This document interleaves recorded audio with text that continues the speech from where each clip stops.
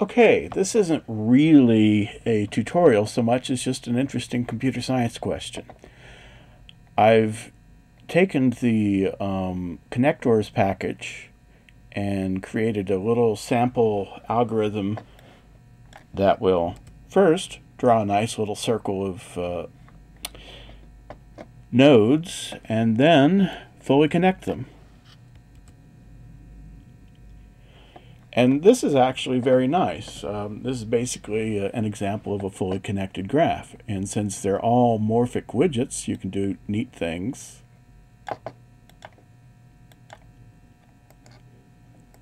Assuming I can grab it. There we go. Notice we can actually rearrange to some extent our morphs on the fly. Now there may be ways to make it a little better, like putting the connectors into different layers so that all of these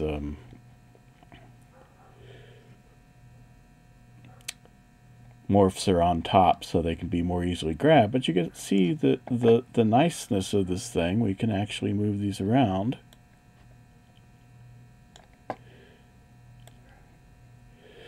And rearrange the node. And of course, if you actually click on one of these things, you can actually rearrange the connection too, which is very nice. It's a very neat feature of this little connectors package. But if I were to say, instead of having, well, you can see already the problem. It's, since each of these is a graphical element in the graphical user interface, having let's see, how many is that? 15.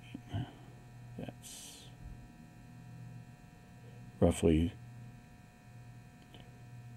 20 something of these little things with 20 squared connections.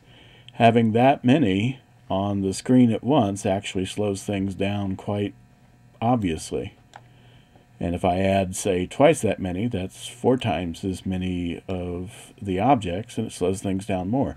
So it's a classic optimization problem that I think people might find interesting to work on, is how can we take this behavior and keep the behavior, and yet when we're only displaying things, not interfere, let me put that back, thank you very much, not interfere with the entire rest of the system. Because as I said, if we were to actually double the number of nodes, it would create 4 times as many connections, and it would start to noticeably slow down the interface. And it's very useful little system as it stands, but it's not scalable past a certain point, and this is at the edge of being where it can be scaled. So I like people to think about just what could be done, what kind of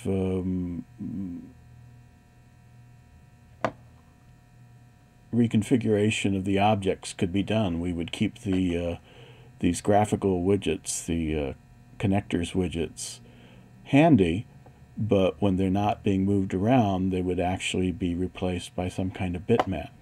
But what's the best way to do that? Anyway, just food for thought.